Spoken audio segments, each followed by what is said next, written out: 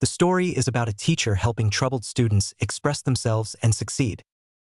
The movie Freedom Writers is based on true events.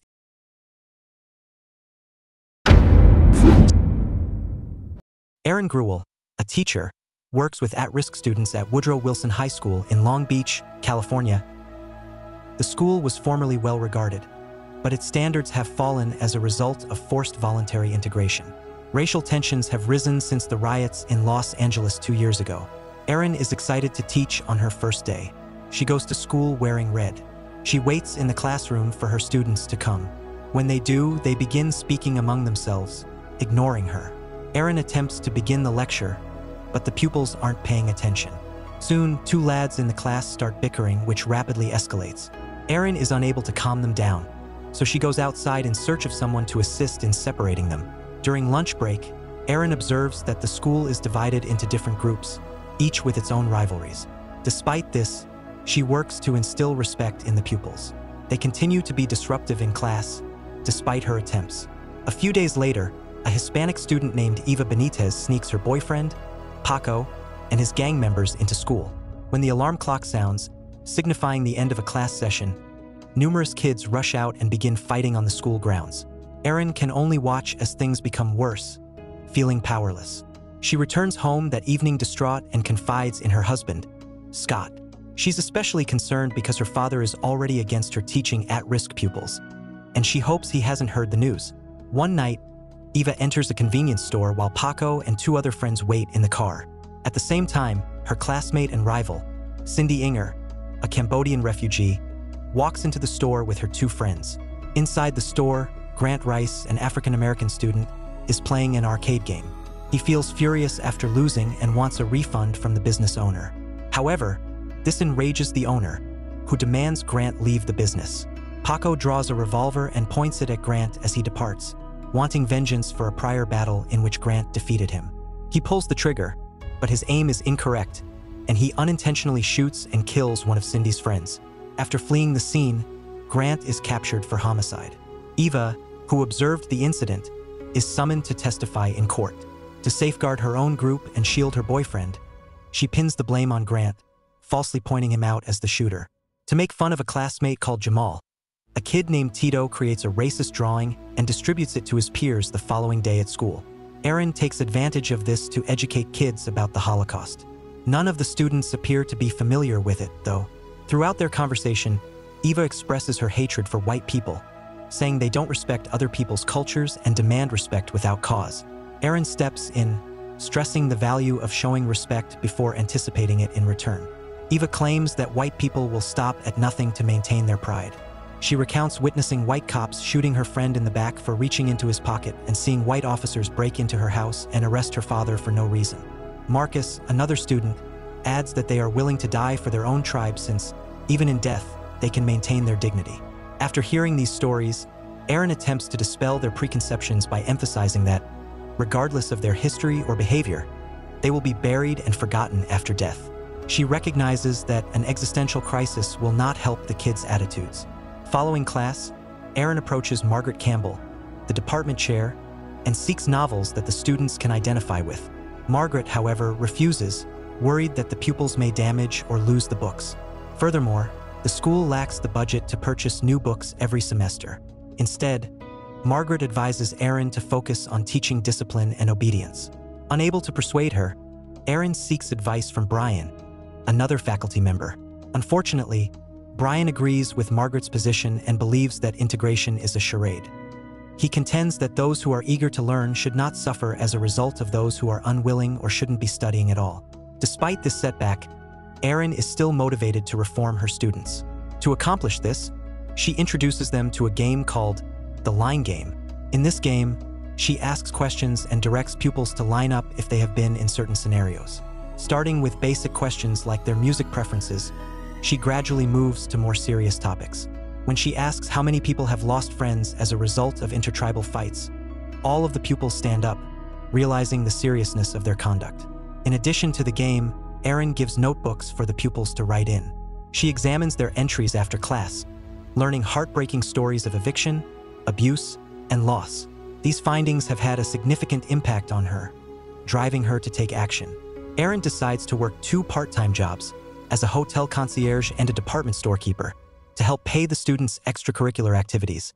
She also appeals to Dr. Khan, the school director, to intervene and persuade Margaret to give her a chance.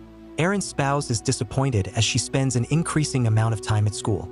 He communicates his dissatisfaction, feeling excluded from the decision-making process for her new positions. He doesn't understand why she's taking on more work to fund another employment. Erin assures him that it is only temporary and that they will return to their usual lives once her students' grades improve. One day, Erin gets permission to accompany her pupils on a field trip to the Museum of Tolerance. They learn about the history of the Holocaust and address topics such as bullying and hate crimes. After a full day of exploration, Erin treats them to dinner at the restaurant where she works. She surprises them by inviting several Jewish Holocaust survivors to share their experiences with the students.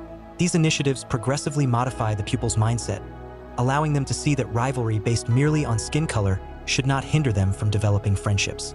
Despite her triumphs, Erin's unusual teaching methods are derided by her colleagues and the department head. The next school year arrives, and Erin returns to teach the same class for the second time. On the first day, she asks her pupils to propose a toast for change, allowing them to express their problems and goals for personal progress. This exercise fosters deeper connections among the students, strengthening their friendships. In the following days, Erin provides them with a book about Anne Frank, hoping they can relate to it. When students start reading, they begin to learn. Anne Frank, a German-born Jewish girl, kept a diary detailing her life in hiding during Nazi persecution. Students also learn about Miep Gies, a brave woman who helped Anne Frank, her family, and other Dutch Jews hide from the Nazis throughout the war. When the children find that Miep Gies is still alive, they encourage Erin to bring her to their school and tell her story. Despite concerns about Miep's age and the cost of transporting her to the United States, the students insist and offer to raise the monies themselves. Starting the next day, they organize various fundraising activities, including beach food stalls, dance programs, and other events. They swiftly raise the necessary monies through their collaborative efforts. Meanwhile, Erin works feverishly to contact Miep Gies and invites her as an honored guest. The awaited day arrives, and Miep Gies honors the school with her visit, giving great joy to the pupils. Marcus leads her to the hall, where she discusses her wartime memories with the students. She describes fighting the Nazis with bravery, even when threatened at gunpoint. Marcus, moved by her narrative, names her his hero, but she politely declines, claiming she was merely doing what was right. Miep Gies encourages the students, telling them they are all heroes and that even small acts can illuminate darkness. Marcus is moved by her remarks and chooses to confront his past, explaining that he abandoned his mother to join a violent gang. Recognizing his error, he returns home and apologizes to his mother, professing a desire to improve. Meanwhile, as Grant's trial approaches, Eva's mother inquires as to if she is prepared to testify in court. Eva is torn between telling the truth and protecting her clan by testifying falsely.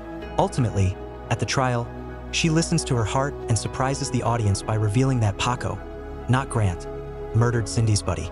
With this testimony, the innocent Grant is spared, while Paco is found guilty. However, Eva's actions have immediate consequences. The next day, she's attacked by her own group members who threaten her. Fortunately, she is safe because of her father's services to the tribe. Eva seeks refuge with her aunt following the incident. Meanwhile, Erin gets home to find Scott packing his bags for departure.